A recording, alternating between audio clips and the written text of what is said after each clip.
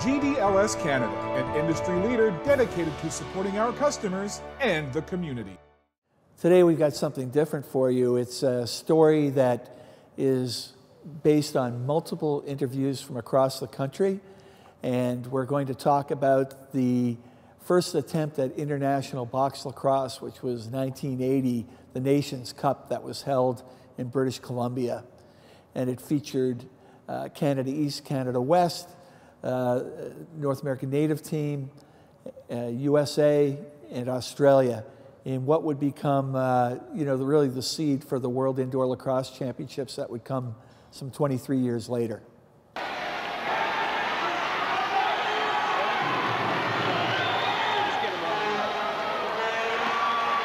Underway in the first period. The ball quickly going out of bounds in the blue with the yellow trim, the favored Canada West team, Cockerton. The black with the yellow trim, the North American Native Warriors. This is Jeff Gill for the Warriors closing in, and a good stop by John Lewis in goal for Canada West. I'm not quite sure how the team came together, but I do remember that it brought former competitors together from different nations, and it was unifying in that regard. Players from Six Nations in Cattaraugus, Akwesasne, Onondaga, playing together for one of the first times that I can remember, and later that would be the formula for the Iroquois National Team as well, where it brought the different Iroquois nations together to play together as opposed to playing against each other. We used to play in a league called the North American Lacrosse Association, which was primarily a team of a league of native teams, with us up here in the Onondagas and the Senecas out west, Newtown, and there was a team from Buffalo, Tuscarora, yeah. Onondaga. Yeah. Mm-hmm. So it was nice to travel throughout the territory of the Haudenosaunee and play against other teams, but also an event like this brought us together to play with each other, which was pretty significant. Yeah, I remember Pender, what was his name? Roy Pender was the coach back then. They had Ross Paulus as an assistant. He was on the bench, or definitely involved in the team. Those were the two main coaches that we had that I recall at that time. Wes Panderson was always in the background in lacrosse because he was also a stick maker from Tuscarora.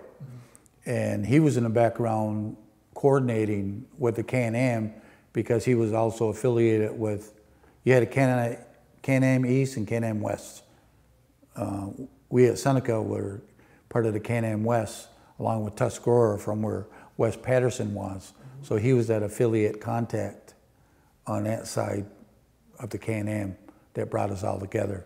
So, putting those people together and then hooking up with Roy, I think Pender, and from up at the Squamish Nation, he came on to assist with the coaching out there with the Squamish Nation, the North Shore Indian squad.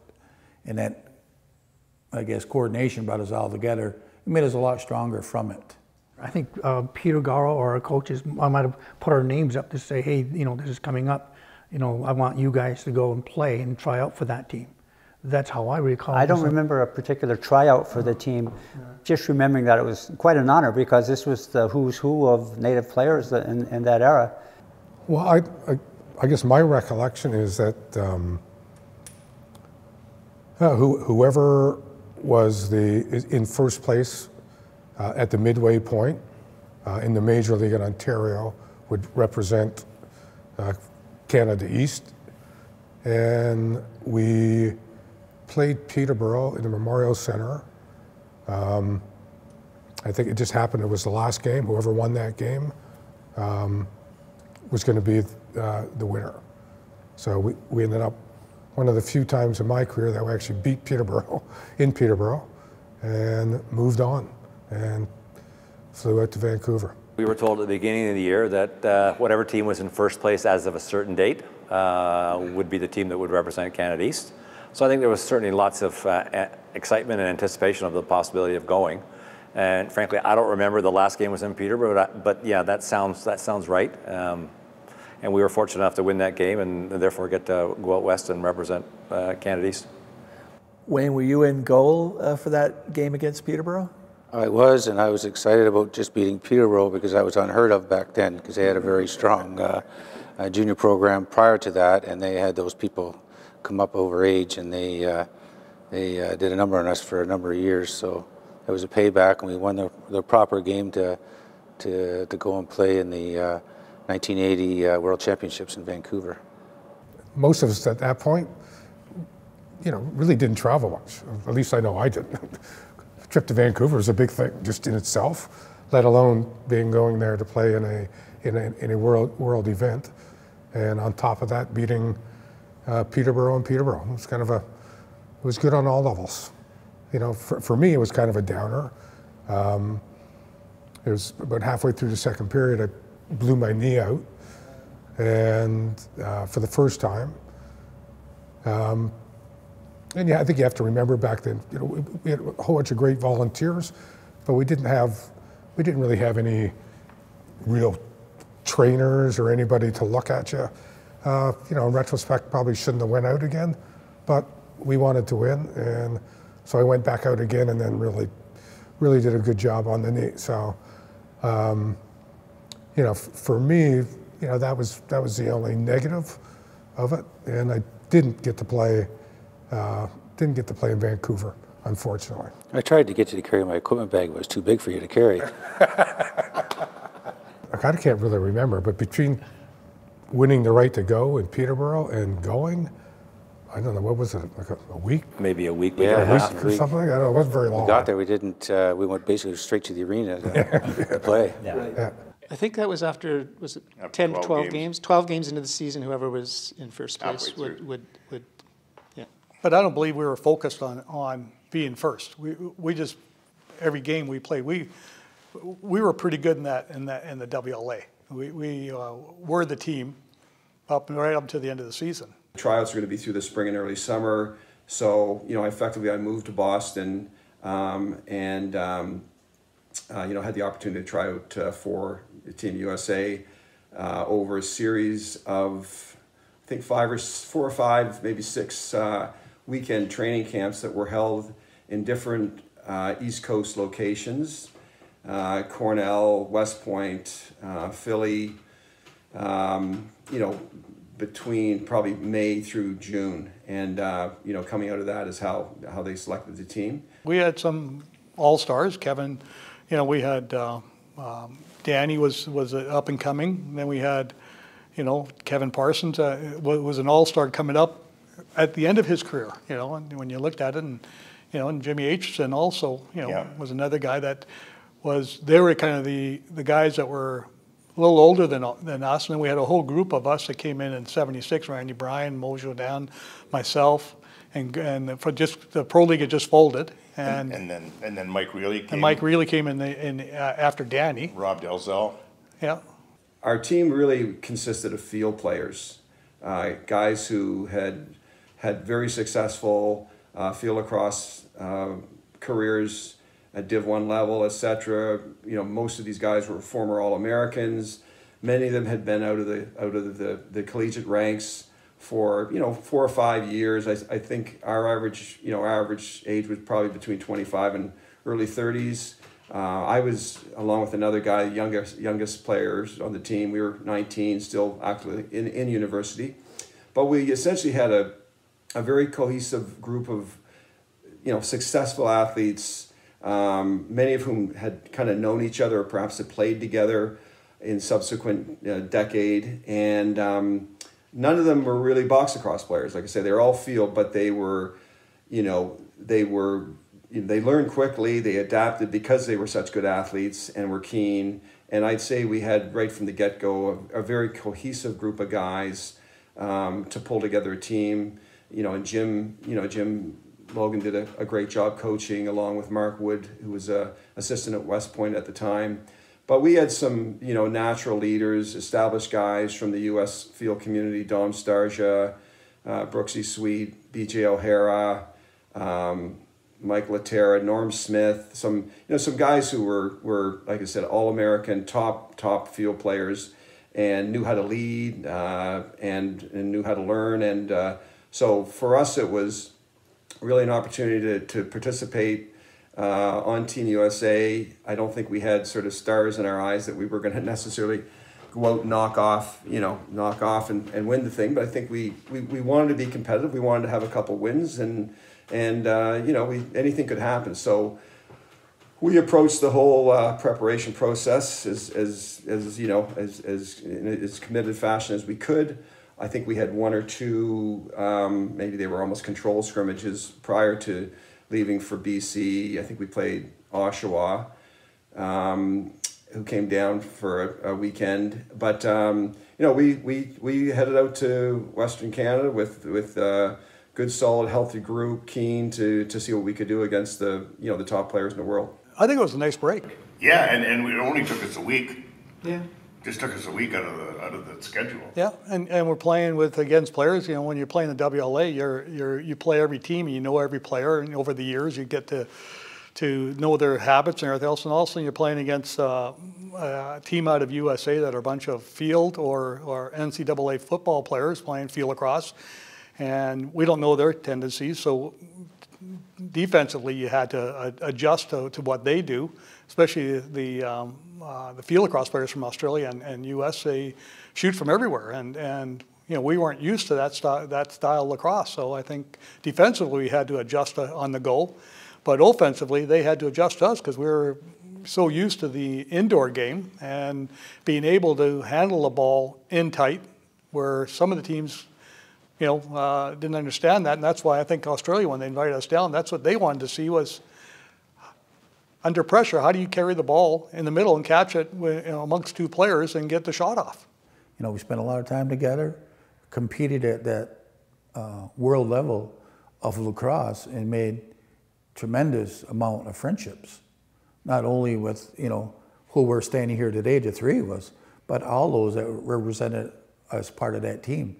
Because there were others that traveled with us that didn't get to play that final game.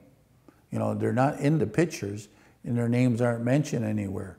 But it's important that they came out with us when the Squamish Nation put up their representatives and the final was picked.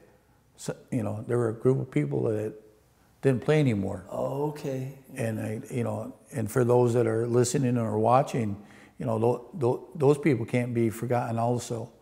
So they traveled with us, and we're just putting names and faces together, but there's faces that aren't in that final picture that had to be recognized because they tried out, like us, got invited and participated, but didn't make that final cut. It was interesting too because we have played against each other. We know each other. We played in the Native League on the east end of Canada, and to go out there, now we have to gel with our brothers from the Squamish Nation. And that was interesting too, because like I said, we played together here, we know each other, but now we're meeting a whole different group that we have to play against and play with. We had scrimmages back then when we went out to BC. We had scrimmages and playing against each other, trying to kind of mold this team. And then you're playing with new people that you haven't played with before. So that was interesting. You got to meet new players, meet the Squamish boys, and play with them. The numbers were bigger from the east because we had a all-native league. With more communities, there were more communities to pick our from, own local communities. Whereas Squamish was just that lone community. Australia just started playing box lacrosse, mostly in Melbourne and Adelaide. And Western Australia, of which the capital's Perth, they volunteered to host the 1980 National Championship. Now, in addition to being a national championship, that was also the event in which Australia, the Australian Lacrosse Federation, were going to select their national team, their national box team, to come up here to the Lower Mainland and Victoria and Vancouver Island and play in the Nations in '80. And just by absolute fluke, one of the people from Perth, because unfortunately Perth did not have any box lacrosse, so they volunteered to host this event without actually having a team. But they did have a decent field lacrosse base. So one of their people was up here, a chap by the name of Greg Kennedy, came up to Vancouver to purchase equipment. And he was at the sporting goods store and mentioned that they'd love to have somebody come down and coach, that they'd pay for the accommodation and whatnot. And I wasn't working at the time. I think I was working seasonally, so I was off in the winter. And this message got through to me. I said, yeah, sure, why not? I'll go down. So I flew into Australia and out to Perth and coached actually 2 teams because we were the host team. We had to put in the number 1 Western Australian team. And then we had a group called the President's 11, which I think is a cricket term, I think. But anyway, that's what they called their I guess, B team that had to fill out the field so that we had 4 teams. And it was very industrious the way these guys, there was no arena.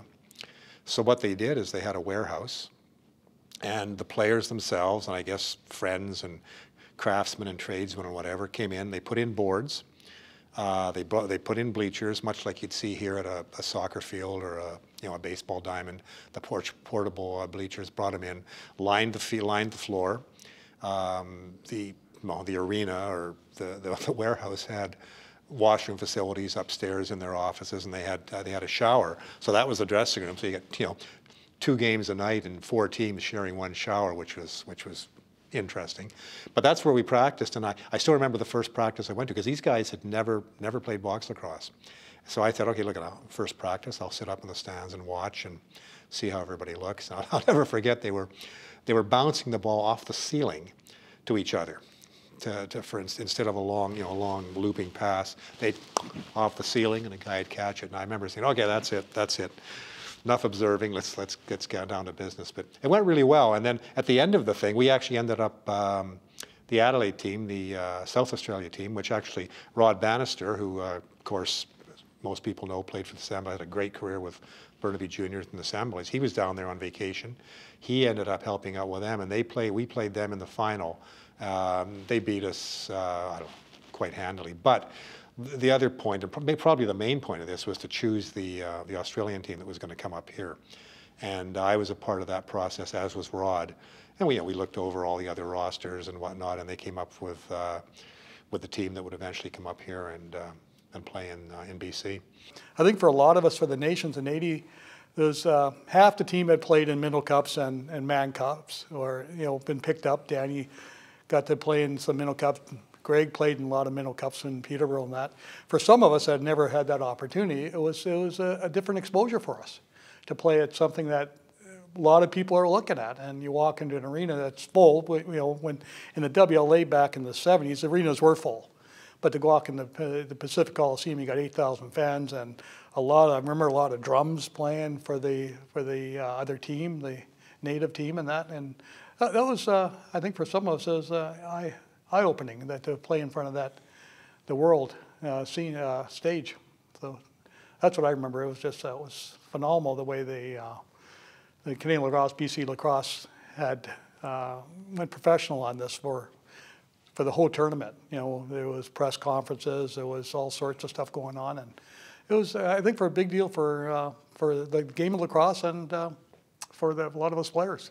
In the dressing room before the first game against Canada East, where we felt we were certainly underdogs, but we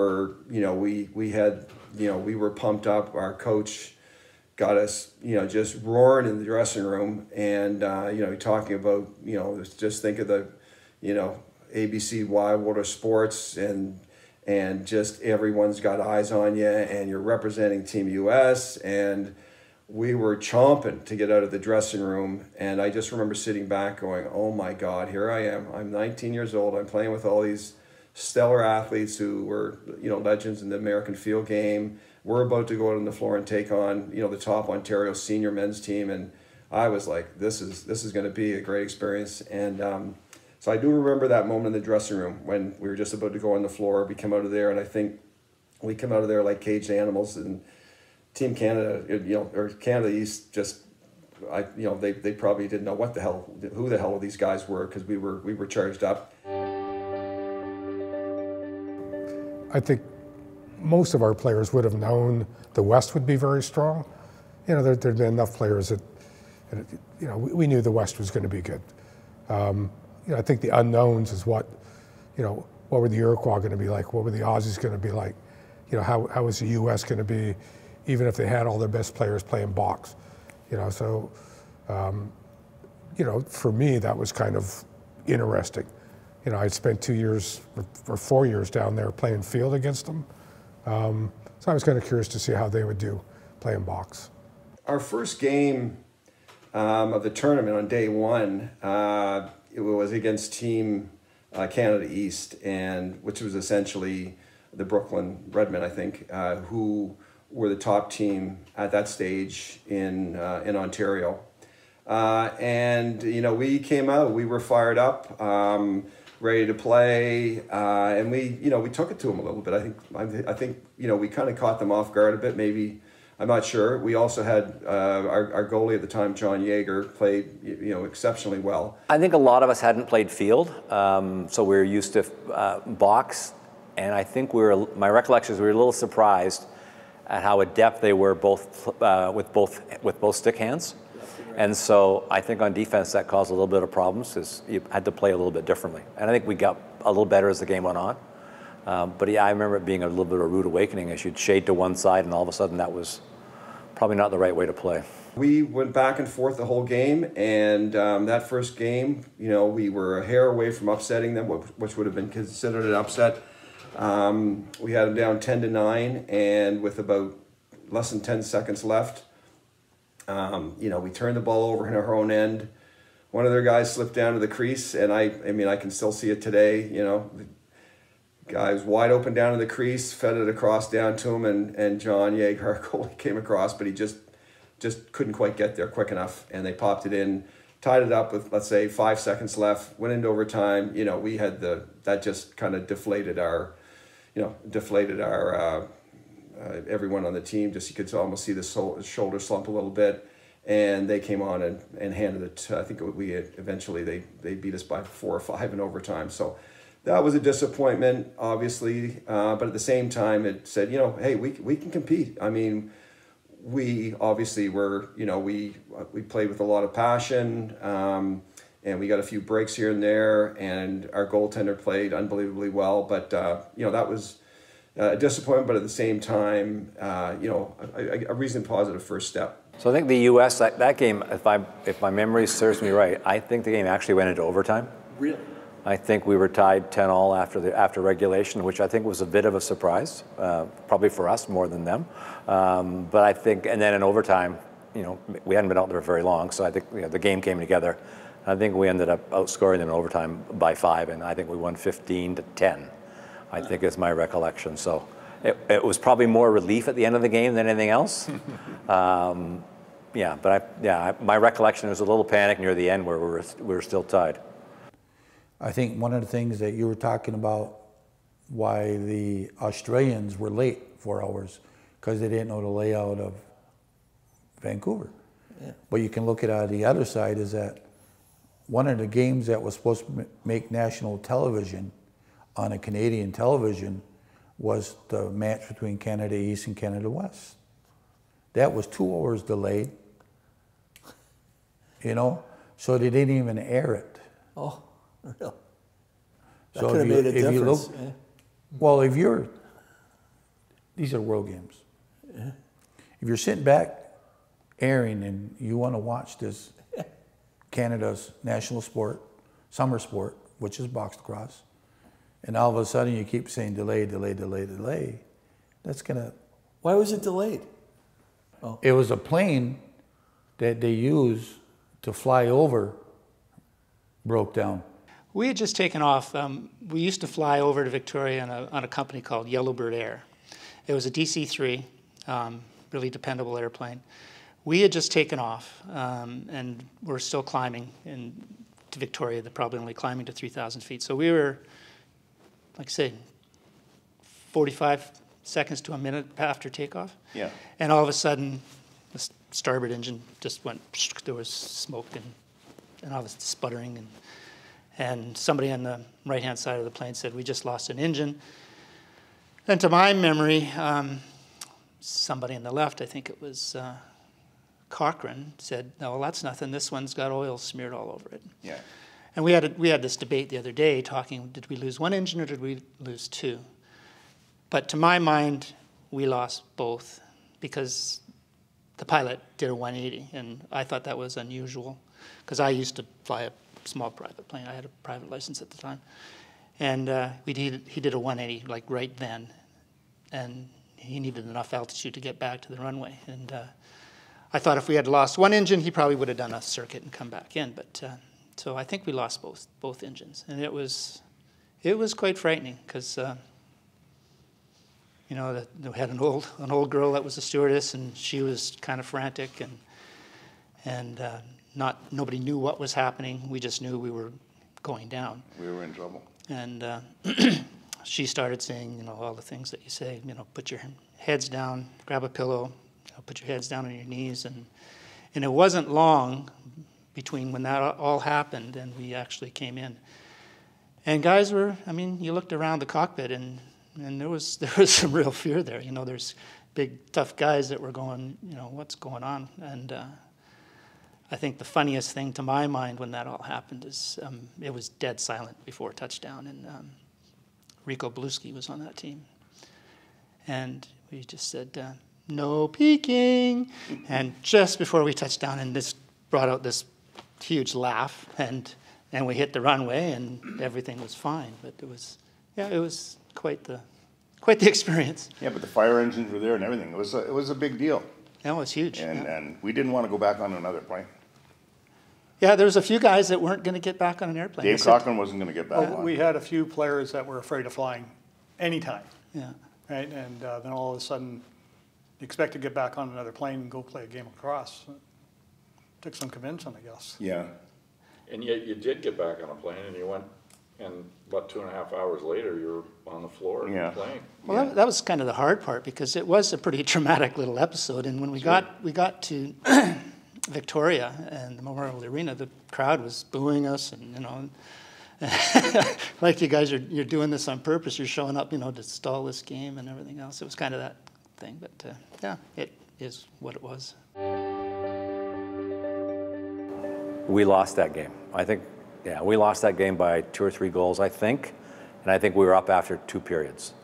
So it was a very good game. My recollection was exciting, both, you know, back and forth for most of the game, but at the end they scored a couple of goals, and then I think beating us by 2 or 3 goals. It was a close game, and we won 9-7. I'll never forget that. Yeah. Because after we figured that was our third game. Yeah, third game. Yeah, because we played the U.S. next. So the third game, and that was going to get us over the hump. We'll get into the final, and we'll all be good. But it was a tough game, and I remember because we all had to stay at the university that night because you couldn't fly back. No planes that fly us back. Right. So we had to stay at the university that night, and we had a few drinks. I did. Many. Yeah. Just to give you a bit of background, the 3 of us come from 3 different organizations when we got to senior. Okay, in the senior loop to Brooklyn. Stan was for the Green Gales. I played my first year junior with Stan in the Green Gales, but John came from Scarborough. So the 3 of us basically came together for that year, as I think we were the year before that too, but we're just gelling together. And my background is I played in the 2 Middle Cups out west, so I already had the experience of being out there, whereas they didn't get the opportunity that I was lucky to have. Playing the USA, I do remember playing it, but I don't remember which game it was. It was exciting that we were playing USA, but obviously we wanted to play the Six Nations team and the Canada West team, and the Australians at the time were very strong in box lacrosse too. I thought we were going to win. It was out here, and we had a dynamite team. So whatever the East could send out, I didn't think they'd challenge us, and they never did, except for the one game was 9-7. But other than that, we just blew through the tournament. On day 2, we played against the First Nations team, the Warriors, who were made up of guys from central, upstate U.S. and central Canada, combined with First Nations players from the BC League, and they actually they came together at tournament time. I don't think they actually even saw each other before tournament time, so that they had a little preparation. But I think people knew they were going to come along. They had very talented players. And while BC or Team Canada West, I would say, would have been considered the favored team in the tournament and on their home turf, certainly the Warriors and Canada East were neck and neck, I think, as a teams that would be expected to be in the final. To me, I noticed that they were field players. We played box. I'm comfortable in a box, playing the box game. And I could tell that they weren't comfortable in, playing in a confined area. And I thought they were out of their element when we played them. And then just to reverse that, playing box, then converting to field, I must have felt the way they felt, because when we play field, I'm not really comfortable. It's a lot of X and O's, and to me, I have to think a little more when I play that game. I'm more comfortable playing box. So I can see where they were coming from back in 1980 playing box. Field players playing box, now me being a box player going to field. It's a little bit more of a transition for me to do that. They were quick, skilled, not a big team, but would friggin' make you pay if you ever got into a man down situation with them. I think they probably scored on, maybe not every, but a lot of man ups they had against us. I also remember one of their standouts, Barry Powless, and there were a number of Powlesses on that team. I think either brothers or cousins, I'm not sure.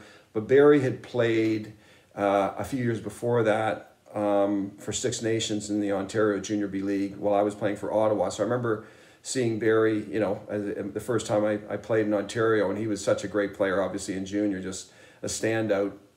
And so he was on that Warriors squad and led them. He might have been one of their top goal scorers during the whole event, but certainly, he lit us up pretty good.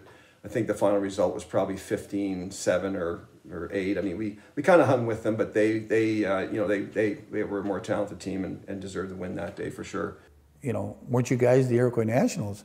The answer is no, we weren't. We were the North American natives that were thrown together in weeks, but we never got to practice together as a team. I thought, if you gave us 2 weeks, 3 weeks, I believe we would have won that. I really do. Yeah. We just didn't, we know one another, competing against one another, but not positioning ourselves to play together. And I think we had one practice before we played our first game out there at that world level. And I think the same could be said for the Australians. They didn't have very much box lacrosse experience, and the goaltending is very different. The nets are different, the movement's different, the whole stance is different. And you go from field lacrosse holding the stick with two hands versus the one-handed box goalie, and different angles. It's quite different.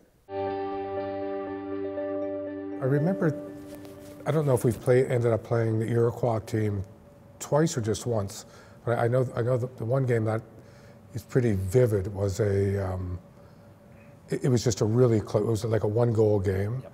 And I think the place was packed, and it was very electric. It was just a really loud crowd, and we squeaked it out at the end. Yes.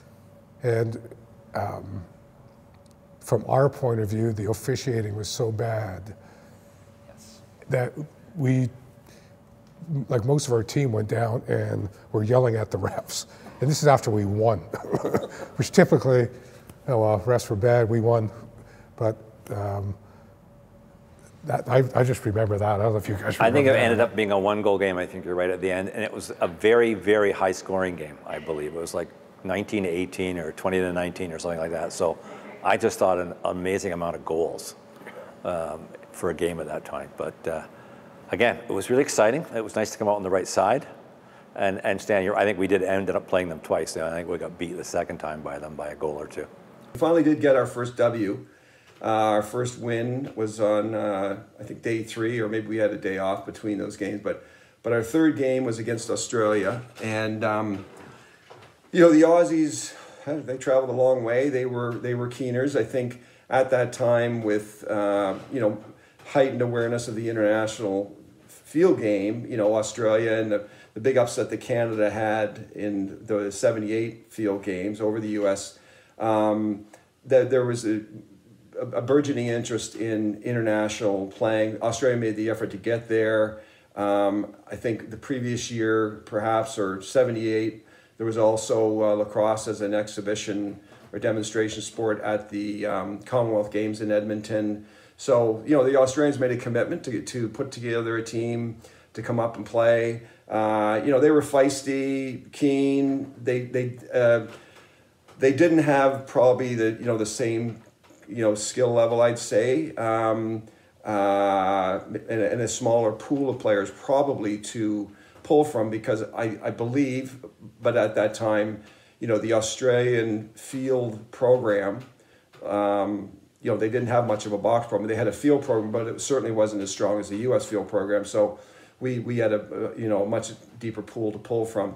But yeah, no, it was a feisty game against the Aussies. I think we may have taken them a little lightly. We actually ended up going into overtime, which we kind of dodged a bullet there. But I think we maybe had the day off the day before and weren't 100% prepared as we should have been. But so that was good. That was a physical game, and we did come out top. So it was nice to get our first W.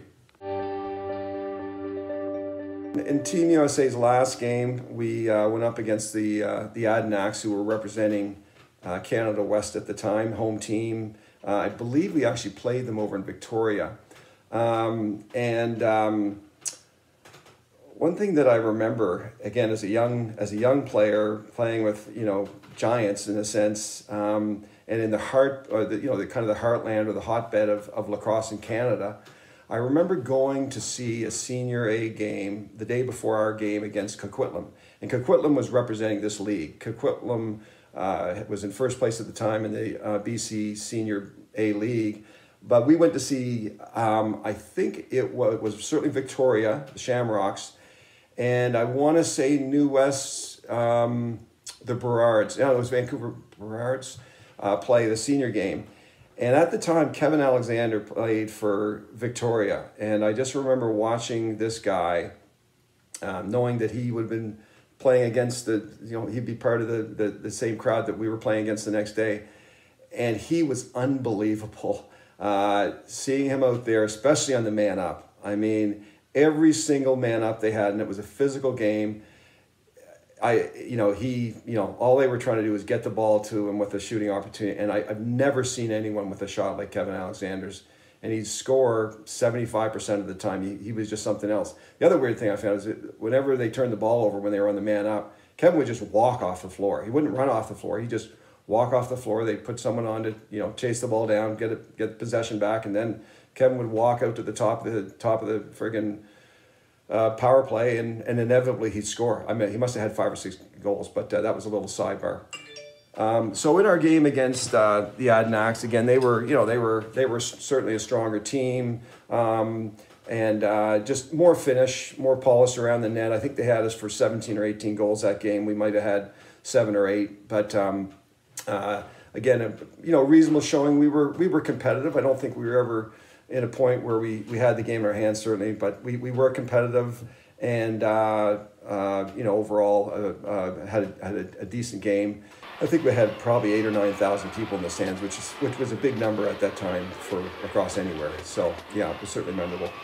Well, I think for me, I mean, I had experience in both of those things. I had just finished a year or 2 years down at North Carolina State playing field lacrosse, so I knew what the Americans were bringing to the table. I mean, they're going to be really good athletes. They did things that we weren't capable of doing because they grew up being this ambidextrous thing, going left and right. But they played in big open spaces, and it was quite a different game. And Frank touched on it. I mean, you're playing in a tight quarters where guys are smacking you, hitting you. You don't see that in the field game. You've got all kinds of space, and they're not touching you unless you've got the ball. And it's a totally different environment. So in that respect, yeah, it's just, I didn't think they would challenge us because even being good athletes, I think it was such a different game that they weren't going to be, I knew they would be good athletes and they would run like crazy and all those things, but I didn't think they would be competitive with the better box lacrosse teams at the time. And that's changed now because you know, young American kids are starting to play indoor games, and just to get those skills with playing the game in tight. We weren't used to shooting the ball and missing the net, and being behind net in the field game. The closest team where the ball goes out after a shot gets the ball. Well, in box lacrosse that doesn't happen. It hits the boards and bounces off, and you know, typically an indoor player has better read on where the ball's going to bounce after the shot, where they aren't used to that, you know, especially the U.S. and Australia. Canada East were used to it, so for us to play against them, you know, there's always been a difference in style between the East and the West. So you know, we just had to adapt to their style a little bit. But where we were lucky, we had guys like Greg, who came from Peterborough, Randy Bryan, Mojo Dan. We had a lot of guys that had the exposure to the East, that came from the East, that were playing for us. So, you know, I think from that point of view, we had the advantage on mostly every team when they came out here. We ended up losing. I think it was really close to about the last 10 minutes, and then there was a couple of quick goals, and then the game was over. Yeah. I think the teams were pretty close. You know, I think there were a few injuries. Frankly, you know, standing into play at all, that would have made a big difference. But hey, they've got a lot of good players then, and they do now. So. Well, you can win one game. You know, we had 2 close games against them, so obviously, we were pretty close. And I'm not sure how Travis played that second game, but he's just a player that I didn't really know anything of, Travis Cook. And he just stood out of, you know, what a great athlete. Not only a great athlete, but what a great lacrosse player he was. Just big, strong, you know, good hands, good shot. You know, he was, from my recollection, he was their catalyst to beat us. It's not fair to say who's got the hardest shot, who hasn't got the hardest shot. I've been asked that question lots of times throughout my years. No. Hey, just look over. Look over this way, and I'll think pretend you're looking at me. I would like to think Greg Williams, but it's probably the weakest shot I've shot against. Anyway, no, he had a heavy shot, but it wasn't. There's a lot more people that have harder shots than some of these other, some of these players. From that trip there, we didn't have a lot of talent, but we had steady talent. A lot of hardworking people, a lot of what we call the grunt people that got the ball to our people that normally put the ball in. And the game's totally changed. Now you got that offense, defense, where we never had that. We had 5 guys go up both ends of the floor, and you know, now they play offense or defense. So we didn't have that luxury of playing, you know, our top goal scorers like they do today. So every time we scored, we had to stay in the game. So we didn't have an awful lot of, I'll call, pure goal scorers on our team at that time. Very well-rounded team. Yeah. I remember prior to that championship game, we played Canada East, which was Brooklyn. It was a tough game. I remember that, and you know, winning it. And afterwards, you know, us getting together later on, the game is over. You know, we're in our hotel when we were in. I think we stayed at the dorms at one of the at the university there. So we're all together there, and we're talking about the next day. I know I couldn't sleep well that night. I remember that because of the excitement.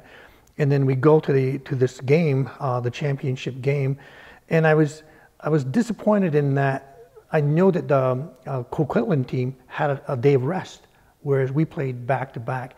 And I always thought that was kind of like a factor too, that why didn't we get a day of rest for this big game? You know, we could have played, you know, a lot better. We had just played a really tense game with Canada East, and now we're going against Canada West. And I always felt that played a factor in us too. Well, I do believe there was an upset because they beat Canada East. Yeah. Right? So the All-Star team did beat Canada East. So that was an upset. I think everybody kind of thought it was going to be Canada East versus Canada West. Yeah, I thought so. Right? So they came together and beat, and I think they upset the East. Yeah, they did. They were a good team. They were a run-and-gun style team. They could shoot. They could shoot. Which team is this? The native team. North American Indian. Yeah. You know, again, I think there was, from what I recollect, they had, you know, players from east, west, south of the border. They brought together the best players they could to challenge for this World Championship.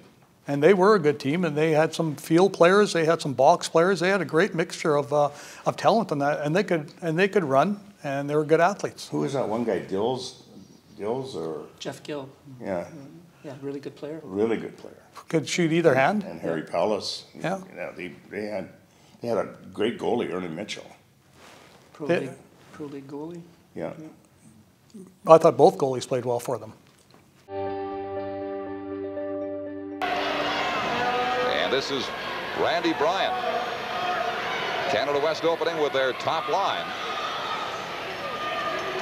Underhand, he scores. Number 18, Randy Bryant, makes it 1-0 Canada West. We were very competitive, and in fact, we're winning the game in the championship game, but we were unfamiliar with zone defense. And I don't know if it was a new rule, but it was something that we weren't quite accustomed to. And we got called for several penalties in the third period, which turned the game. We were winning prior to that, but after they called us for zone defense 2 or 3 times, Cockerton took advantage and ended up turning the game around. Back to Gill. Lobs it out to Frank Davis. Davis tries the right side. Now back to Gill. The underhand shot. He scores. But I think we would have won it had it not been for that rule, honestly. We were a well-balanced team. We had, 3 solid lines that any line could score, and where if the other teams adjusted defensively to, they'd say, okay, you got Dan Wilson. Well, they put their best players in Dan Wilson. The second line can come out and score just as equal. And I think at the end of the game, when you looked at the score sheet, we're pretty well divided between the 3 lines that scored in that championship game. And our goaltending, Greg and John Lewis shared goaltending, and we were comfortable with both of them being in net at any given time in the game. That didn't change how we played. Gord Quilty out in front, just blocked there. The shot from Mark Velaston. Quilty again, another fine stop by Mitchell, and this time they beat him. The Canada West gets a fast break. Here's Wilson, he scores. I don't remember a lot about the particular tournament other than the last game, which was indelible in that I thought we should have won that game, and that one rule really put the kibosh to us. I do remember the camaraderie of meeting players from other nations and playing with them for the first time. I didn't really know there was a Squamish nation playing lacrosse out in British Columbia until we really got out there and saw that, wow, these guys can play. I always thought lacrosse was a northeastern kind of game. I went away and played in prep school and college and saw how field lacrosse was focused in the private schools and the universities there. I didn't realize how widespread it was across the indigenous nation. Closing in and scoring a big goal there for Chuck Martin for the Warriors. It is 8-7. So to go out to BC and see the quality of lacrosse out there was eye-opening for me, but it was just a tremendous experience to join with players from other nations in the East and to represent what'd you call us, the North American natives? I didn't even remember the name. I just think of us as an Indian team, a native team. This very quick Canada West team pounces on it. Right in front, there's the goal scored by Mark Velaston to make it 11-7. Don't ever want to make an excuse at that level. You're there, you're going to play. Someone's going to win, someone's going to lose, and I'm just thankful that the 3 of us and the rest of our teammates were able to participate, because that's a living memory. Canada West have it all wrapped up here with a 6-goal lead. Shot, score! Well, it's a gallant Warrior team, and there they are with a little more than a minute to go, pulling their goaltender, moving the ball around for a shot, an odd man goal. That was Frank Davis, number 12, putting it away. So it's 16-11 now, with 1 minute and 7 seconds remaining. Warriors' 11th goal scored by number 12, Frank Davis.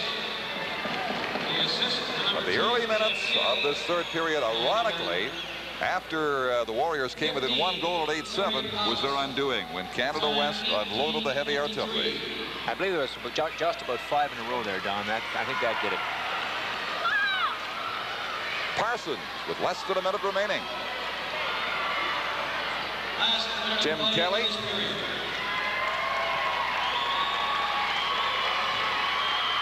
Kelly being warded off by Jeff Gus, number 3, gets it down behind the goal. Here's the relay too far, and behind, Parsons out in front. And that break was cut off in a hurry by Kelly as the goaltender Mitchell comes out again. The Warriors refusing to quit here with 30 seconds remaining. They're trying everything. They're going to keep shooting. They want to make it as close as they can. Bouncing loose in the Canada West goal area. And Canada West with Kelly in possession now. Back to the goaltender, Greg Thomas. Just 15 seconds left. He'll bounce it down to Matheson. Well, it's been a fine show for a first time having a World's Box Lacrosse tournament. Time down to 3 seconds now. They look up at the clock. And up to the crowd it goes. It is all over with the Coquitlam Ananacs representing Canada West defeating the Can-Am Native Warriors 16-11 to win the gold medal here in the World Box Lacrosse Championship in Vancouver. The final score once again, 16-11. Canada West wins the gold medal. To me, the really important thing about 80 is that it planted the seed. You know, and the people who put it on from BC were kind of visionaries for international box. You know, so, you know, I don't think, you know, the timing was right for it to be sustainable at the time. You know, for whatever reason, but it certainly, you know, was the footprint for international box that led to the first sanctioned World Championships in 2003. So it's, you know, very, very important milestone in box lacrosse history. I think at the beginning of the year, the goal was to go out west. I don't think the goal was to, you know, I think you'd ask people, would you rather go out west and play for the Worlds? Or I think people have said that's our focus. And I think when you came back, and I think it's fair to say we were a little disappointed. We'd like to have done a bit better. Although the games against, you know, the winner and the silver place team were all close. Well, to me, and it sticks more after the fact, years after the fact, that you were part of something very unique. It was the first ever games, indoor World Championships. And I mean, we've seen where the game has gone in both outdoor and indoor since. I mean, it was just a unique time that something that hadn't never happened before.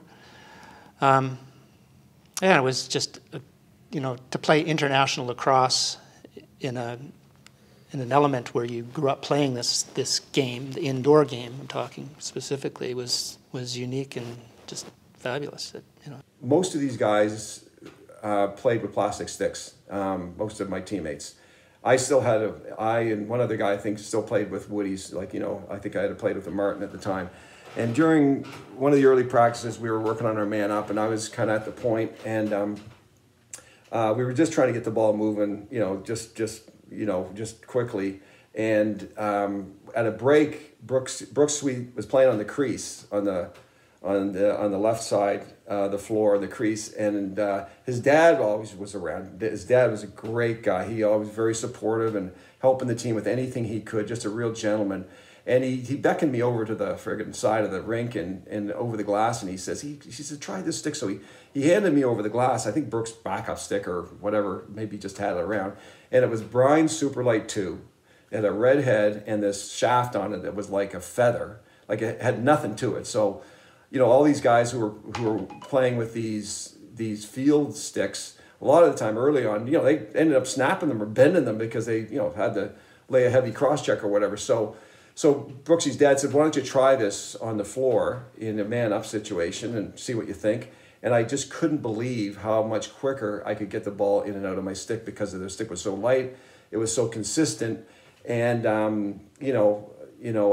the time, all our guys were using them, and it was just an interesting time for the technology to see as this was coming out of the U.S. And some of the Canadians that were probably playing field at the time in the U.S. and collegiate ranks were starting to adopt it as well. But you certainly didn't see it in mainstream box at all. If you look back at that 1980 team, even with Team USA, you know, they put a bunch of people together really quickly. Yeah. the story wasn't on the field, though. The story was off, you know. They didn't like how, again, conversations off the field on how things were set up. Maybe because of the many years, but they were anti-Canadian lacrosse. Some of the players on that team, competition-wise, or they didn't like what we did to them in '78. I know that. No, and they didn't. They thought they were competitive. They could put people together to be competitive at that level, but they were so far away from that thought process to be true. Yeah. And only after the games were completed did they realize, you know, how this team from the reservation whip our ass.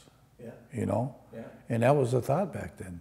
Is that, you know, how do you guys understand the process? Yeah, but and you know, I don't think, well, there are a few people that played the pros on our team in the 1980. They had previously pro experience, but the rest of us, you know, we're a bunch of young guys eager to participate in something that for the first time. Yeah. And I think that's, you know, Peter, with his thought process was, let's get these guys experience at this level because there's something in the future for it to, you know, to continue this game and to show it to the world. And I think that's what is dead. That's what's really happened. And I think when Onondaga hosted the World Box Championship, they also got to see the cultural end of it. Yeah. Including the USA. Yeah. Every game or things that participated when they hosted weren't as culturally enriched as what Onondaga did at that territory. Yeah. And the comments that came about, again, from off the field and the players who participated, because I was there, I got to watch a lot of the games, got to talk to a lot of the people, is that this was done right. Yeah. You know, the cultural experience, yeah. The keepers of the game, yeah. The medicine holders, the ones that utilize it for the best and the best of the community, for the health and welfare.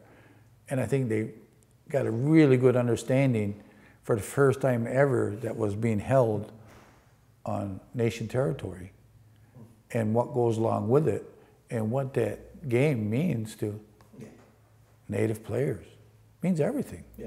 It really does. Part of our culture. Proud to know that. We're the ones that, and still are, playing the game with woodies, even though the corporations have changed it to plastic, fiberglass, all the other things to make rules to better sell their product. But we played when there was only hickory stick that was available. The old wood feels a heck of a lot better on somebody than plastic and aluminum. But those rules came in and changed the game. They said, well, we don't want as many people hurt. What strengthens the soul, encourages a better understanding of the game that you're playing, but it also creates that atmosphere of what you can handle and what you can't. And I think for me personally, and I can't speak for the other two, is that being hit with a woody stick did a lot for my character. It put me in a path of strength and understanding. So who were some of our leaders? You know, I think we had, as I mentioned, like a tremendous group of athletes who were top drawer in the programs that they played in for the most part certainly in their intercollegiate careers and beyond. But there were some exceptions. I would say the guys that I thought were, you know, our leaders would certainly be guys like Brooks Sweet, you know, who just picked up the game so quickly. You know, he was great around the net. You know, here's a guy who was obviously a all-world athlete, you know, which he was designated, I think, a few years after that in the 82 Worlds. But Brooks, he was quick. He wasn't big. He had, you know, his IQ, his sport IQ was just so broad that he just developed quickly and was always, you know, looking and trying to be aware and taking everything in and performed. I think he probably was our top goal scorer out west, if not one of the top two. And Brooksy was here's a guy who had to go, like all of us, or all the field players. You're going from shooting on a 6x6 net, no 30, no shot clock, to Brooks had a nose for the net. He'd find his way in tight, and in the matter of months, all of a sudden he added a couple new fakes, and he just was like a vacuum. He just sucked it up and he produced. He was a great guy to play with. So I remember Brooks as a leader. Dom Starsia right from the get-go was a sort of a consummate, like he was older. Dom was probably 30, early 30s, and guys, obviously he was a legend in his own right, but guys looked up to him, and he was a strong, quiet, sort of big, strong, but gentlemanly, sort of a man of the game kind of thing, So Dom was a real leader for us. And then I would say other two guys, BJ O'Hara was a class act. He was like Brooksy, sort of same style of play, like, quick, see the floor well, made good decisions, good team guy, always knew when to bear down and when to keep it light. So BJ was great. Also, he was a few years older than the average guy on the team. And then the other guy that I took, I liked and thought but made an impact was Eddie Ballenbacher. And Eddie, like me, we were the two, young pups on the team. We were both 19. Eddie was I think he was second year cadet at West Point, midfielder. And the guy was built like a friggin', stud. He was about 6'2", 195, and just ripped like you'd think, Mr. Marine is. And he could run, and like a gazelle, and he was big and strong, and one or two games he just put the lights out on a few guys just through his raw athleticism. He didn't have the best stick on the team or anything like that, but he just used his athletic ability to the maximum. And I always remember Eddie was such a good guy, and when we all used to go down to West Point for these training camps, he'd make sure we were taken care of and we had fun and that sort of thing. So we didn't have enough time for preparation. Canada East, they played a whole half season. Canada West, they played a whole half season. I don't really know how USA or Australia picked their teams. I know how ours was brought together, but just that preparation. And I thought we put a tremendous show on. When I say show, we as players, and we just played a game, but those that are in the spectators are the ones that enjoyed watching that game. They're the ones that can talk about it, and the memories, stick with them. I always look at it in two ways. One is that if it changed, would anything have been differently? And I say that for a reason. I think by us going out, and I had the same thought process as both Dave and Louis. I didn't know there was a Squamish Nation.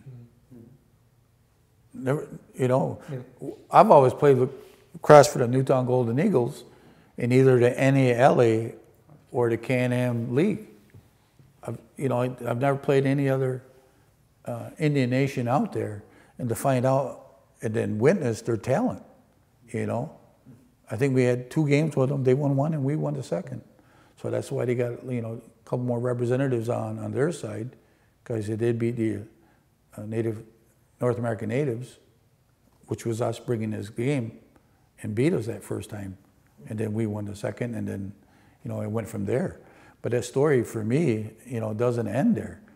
I ended up, after playing out there, ended up going back out in '81 and played for the North Shore team. I ended up back in BC. I had no idea levels of senior A, senior B, or anything. I only known competition among my brothers here, Yeah. The interleague of all native teams, we didn't play anybody else. We played all, amongst ourselves. Great competition, hard games. Yeah. And to go all the way out west to realize, oh, wow, here's a team that just beat us. We thought we had everything in hand. Yeah. And for me to get accepted to go back out and play for the North Shore team, I ended up in the President's Cup that year. But to fly back, because we were affiliated with the Salmon Bellies, I got to play in the majors the same year. Okay. I got to play in the President's Cup and the Man Cup. All That the was same. all after the 1980 box. Yeah, Champ. and It all happened that after. was 81, because the 80 was the World Games. Yeah. We all came back, played in Can-Am, finished up. I got to go back out in 81, myself and Barry Paulus. But we met other guys that were from Six Nations that were already out there with North Shore, because they were gearing up to go Senior A in the majors. They were in the preliminary stages. They submitted their application but weren't accepted yet. This is how, you may not know the story, but that's how everybody was being funneled in that direction. North Shore was going to go over the first majors, even before Six Nations or Chiefs or anybody else. They were looking at that. How do you put a team together? Well, we all ended up out there, and myself and Barry are the only two of that whole team that went back out. The other, Harry and Daryl, were already out there. Yeah. They were already out playing for North Shore at that particular time. They were from Six Nations. And then to formulate that, did I ever think that I'd be traveling to British Columbia to play lacrosse? Never in my life, never. But this 1980 Nations game allowed us all to make that trip to see a different form of lacrosse on the West Coast. When you look at that Nations 80, the two teams that were club teams, you know, Coquitlam and Brooklyn Redmond, had such an advantage because, as he points out, you know, we were, you know, thrown together as an all-star team. We get out west and we introduced two players from the Squamish Nation as well to be incorporated into a team for an upcoming tournament. They'd been playing a whole season together, and I think that makes a tremendous difference in preparation, you know, to play together with the unit, you know, to know your man up and your man down, and you know what line mates are going to run together and work well together makes a big difference. And we were a talented group of lacrosse players, but they were more of had more of the team development because they had been together for a whole season. I think they had an advantage there, and I thought we fared pretty well, all things considered. It's unfortunate that after 1980, I don't think they had another World Indoor Championship for very many years, over 20, obviously. I don't remember it. But I think it was 20, because I remember something about it, because I think Dwight Metke even played in it, because Metke played for 25 years. But, yeah. And I think they said this is the first one, and they don't even remember what we did. You know, they don't remember the Pro League that we played, well, I played in. That's all hearsay. That's all gone now. They don't remember it. It started in 1990. No, it started in 1974 is when the Pro League started. That should be set in stone. It should the first World Box tournament should be our tournament. And I think the other thing was unique is that it was a club team that played. You know, it wasn't an all-star team. And you look at the World Championships after that, you got an all-star team Canada, all-star team from U.S. Every country brought their all-star teams. Well, in 1980, we had two teams that had club teams, the East, Canada West, and then you had the native team that was an all-star team, and you had all-star teams from Australia and U.S.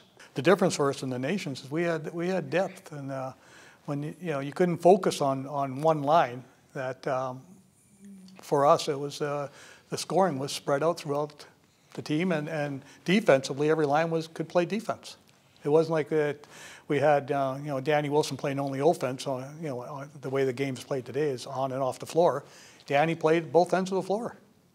Another off-floor moment that kind of stuck with me was running into Dwight Metke in the street, literally, between games one day.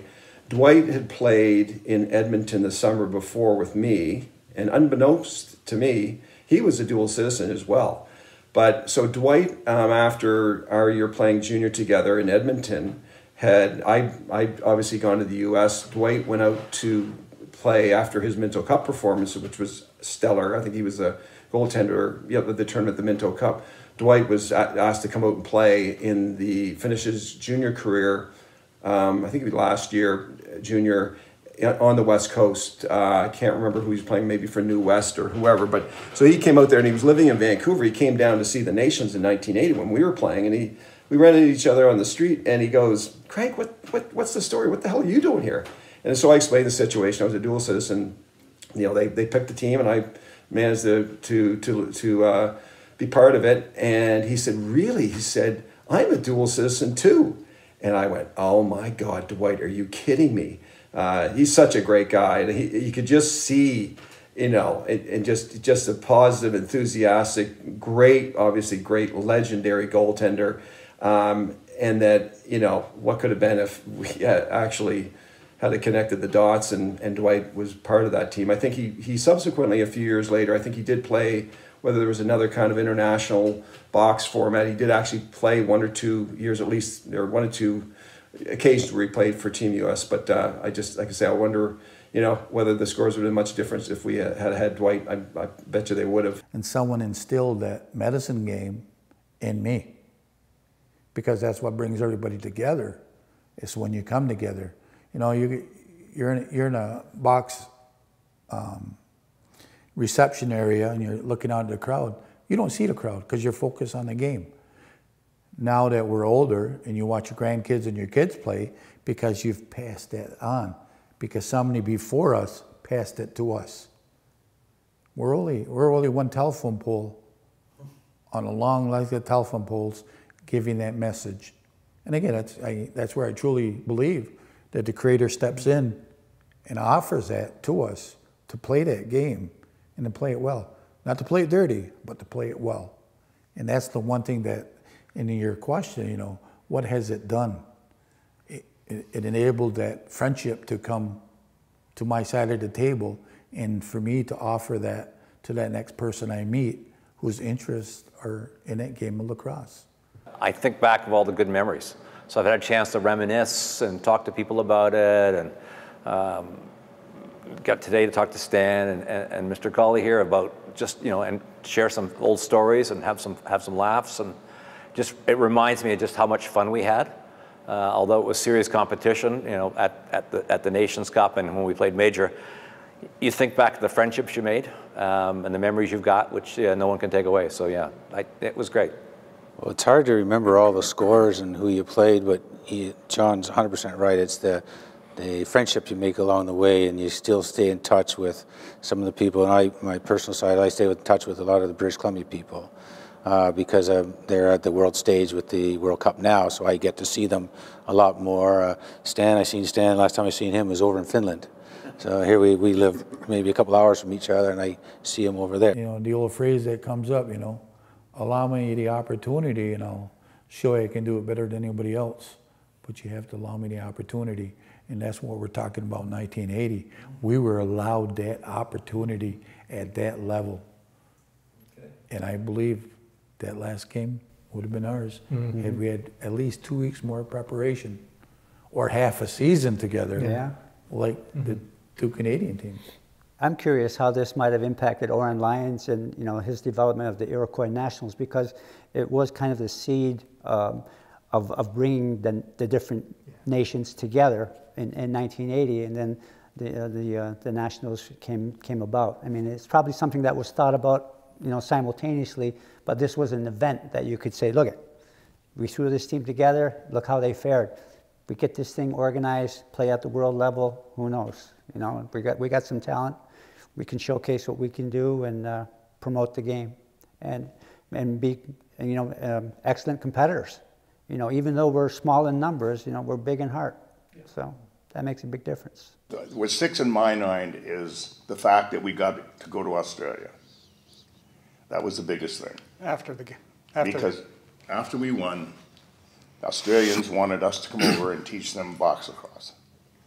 So it was a team thing too, because we all went and cut wood and sold wood and raised money for our trip to Australia, and it was the best trip I've ever taken.